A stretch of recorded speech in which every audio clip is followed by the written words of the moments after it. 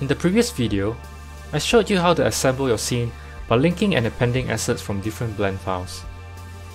In this video, I'll be relighting the scene.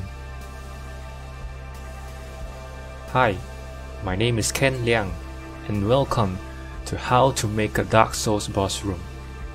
Before I begin, I want to remind you that lighting can be a long and arduous process. Due to time constraints, I'll only try to replicate what I did in the original artwork. As many of you may have noticed by now, I like to keep each part of the tutorial around the 10-minute mark, and without cuts in between, because I don't want the viewers to feel like I'm cheating or editing what may seem like a long process into a short video. Today's video is no exception, because I don't want to bore you with the long pauses in between the lighting process. I may speed up some parts to keep this video as short as possible. Thank you for understanding. Let's begin. Let's switch to the rendered view first. Blender may take a while to compile the existing shaders and materials if you are viewing the rendered view for the first time in your session. You'll be able to regain control of the viewports once it's done, but you may notice performance issues because we have so many lights in our scene, and also not forgetting the real-time volume shader. What I've done in the original scene is to separate all the lights into smaller collections such as candles, candle stands, chandeliers, etc. This way, you can focus on lighting those areas by having only one light collection visible at any one time.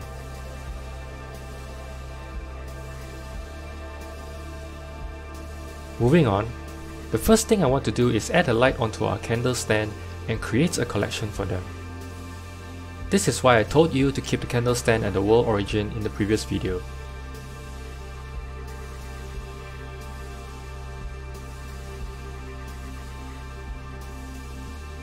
From now onwards, we will be populating the scene with instances of this new collection. This way, if we ever need to adjust the settings for its light, we only need to adjust one. Hide the original collection and start adding the collection's instances to light the monks. The goal here is to put them at places where you only light up the rims of the monks, similar to the main statue. By doing this, we'll get a nice outline that separates the monks from the background.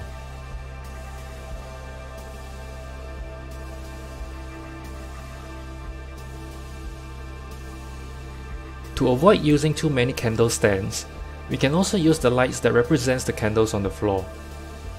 Duplicate instances of the light by pressing Alternate D if you wish to keep all the candle settings the same. Otherwise, you can duplicate them normally with Shift D and control their individual settings if you want the candles to have different brightness or radius.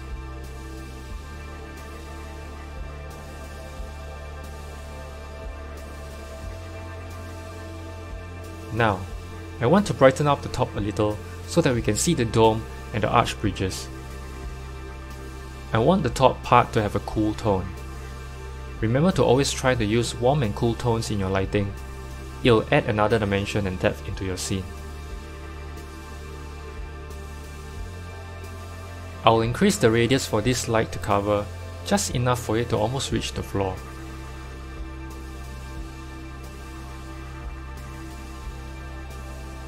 Then bring down the intensity too, just enough for it to illuminate the dome so that we can see what is up there.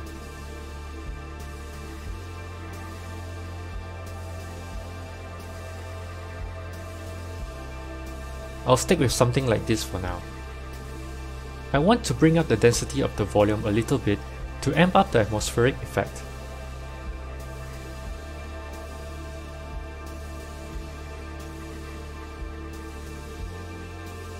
Let's move on to lighting the libraries. Duplicate the candle stands and move them near the shelves. Notice how just one light here can highlight the shape of the arch and pillars, together with the books on the shelves. So the goal is really simple: to show the viewers what is in the scene with as few lights as possible, and at the same time, make use of the contrast between dark and light to bring out the shapes. This is one of the reasons why I like to work in Eevee. You get to see how the light affects your scene in real time. What you see is what you get.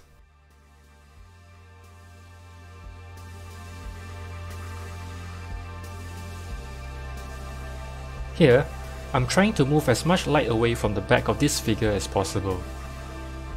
But moving the candle away causes the other monk on the left to light up too. This is something that I don't want, and I'm trying to juggle between these lights to find the best place to get the result I want. It's almost as if I'm playing a puzzle game.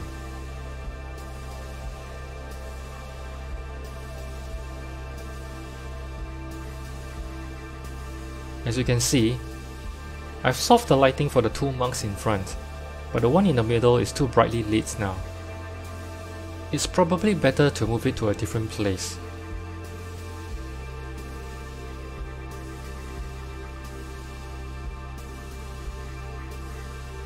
Let's take care of the right side now.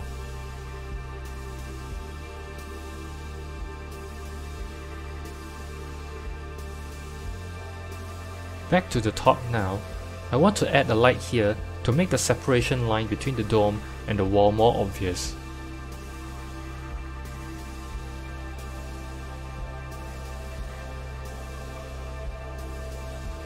Do the same for the opposite side. See how the arch bridge in the foreground suddenly pops out with the aid of the light in the background.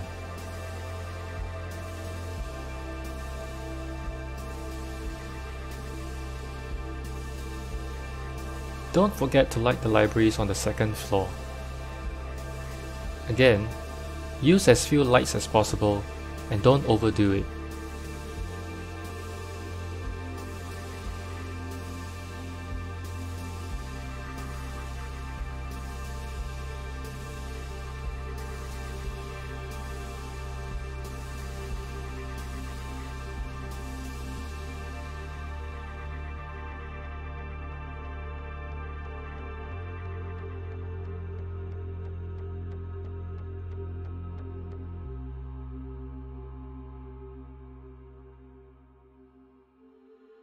Most of the work is done. Let's add torch lights to illuminate the remaining dark areas. Once we've placed these lights, we can add a wall-mounted torch there later on.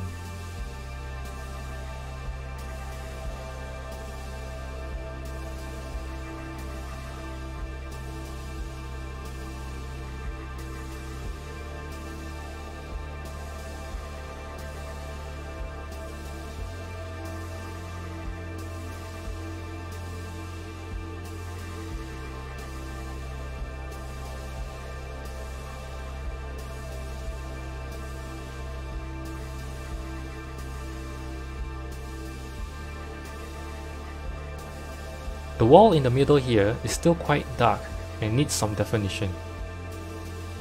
I'm creating a dim fill light just to fill up the dark areas a little bit on each side.